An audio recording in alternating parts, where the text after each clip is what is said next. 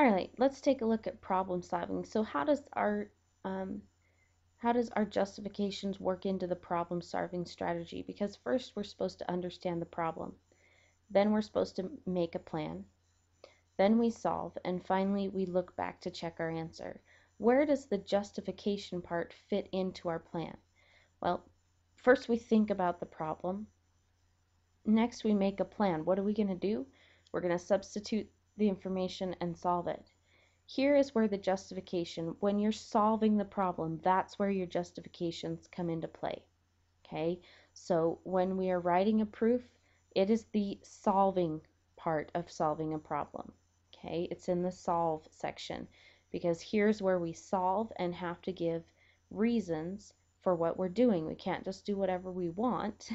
It has to be backed up by a mathematical definition, property, or rule.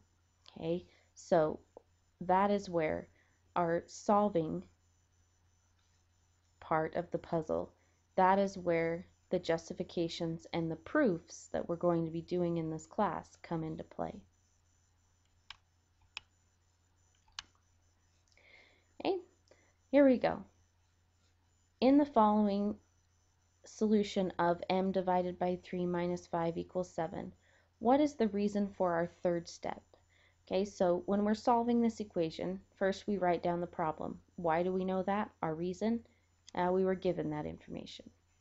What's the next thing you would do? Well, notice that the next thing we would do here is we would add 5 to both sides. If you were solving this equation, that's what we do. We had a negative 5. We would add 5 to both sides to remove it, which is what they did, which brought them to m over 3 equals 12. That's the 2 down here. When we write down our justification, it's the reason we were able to do the step between these two. So what was our reason? The addition property of equality. That's why we were allowed to add 5 to both sides. You can add because of the addition property. The next step, what happened from here to here? Because our job is to write down the justification, the why. So we really need to know what happened. What happened between step 2 and step 3? Well, we had m divided by 3, and logically the next thing we would do is to get rid of division, you use multiplication. So we multiplied both sides of the equation by 3, which canceled here and just left me with an m equals 12 times 3 is 36. What's our justification? Why can we multiply both sides of the equation by the same number? Well, our justification would be the multiplication property of equality.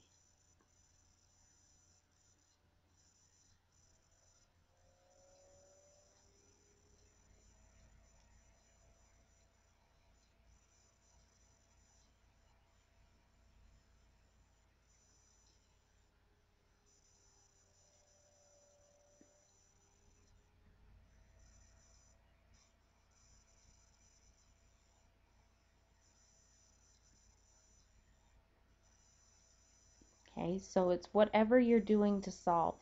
That's your justification. There is a rule or law that allows you to do that.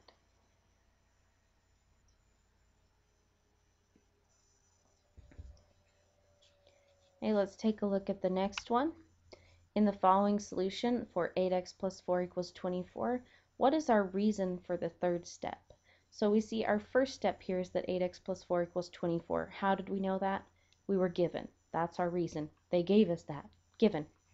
Okay. The next step, we end up with 8x equals 20. How did we get there? How did we get that as our answer so far?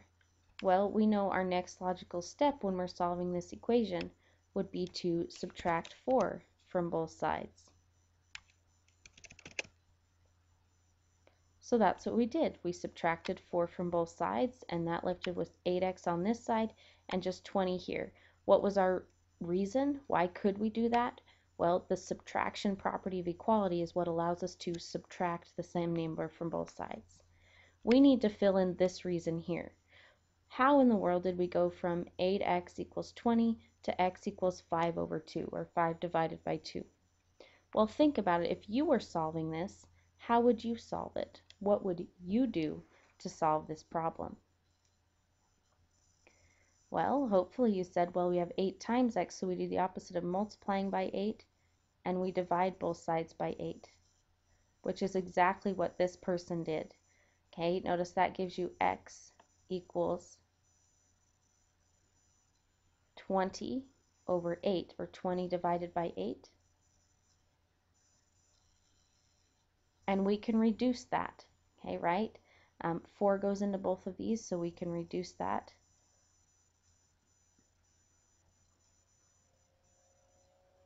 And we get 20 divided by 4 is 5, and 8 divided by 4 is 2. So we get the 5 halves here. So what was our justification? Why can we divide both sides of the equation by 8? Why can we do that? Okay, what property tells us that we can divide? Well, that is the division property of equality. Okay, that is our reason for that step. That's how we got from here to here. We divided both sides by 8. All right, here's one we're going to do the full thing by ourselves, and we're going to justify each step. We are going to solve 4x plus 12 equals 32. Okay, so our first step is that 4x plus 12 equals 32. What's our reason? That was given. Almost always in a proof, your first step is given.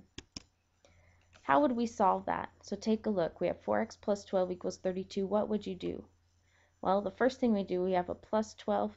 We would subtract 12 from both sides. I'm going to put this step in red, because really if we were solving the problem and giving our justifications, usually you leave these middle parts where you're showing your work, you leave that out usually. Okay, so I'm going to put it in a different color so that we know that that's our in-between parts. Okay, and what does that give us? What do we have now? Well, now we have just 4x on this side equals 32 minus 12 gives us 20. What was our reason? What's our reason there? Why could we subtract 12 from both sides? Well, that's the subtraction property of equality. That tells us we're allowed to do that. Okay, what would our next step be? We're not done. We haven't solved yet. Well, we have 4 times x. To remove that, we're going to have to divide both sides by 4. The opposite of multiplication is division. So remove that. We're going to divide by 4. Divide by 4 on the other side also.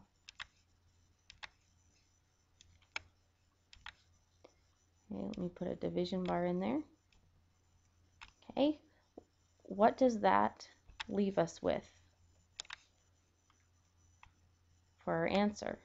And also, why were we able to do that step? What's our justification for that? Well, that gives us just x on this side.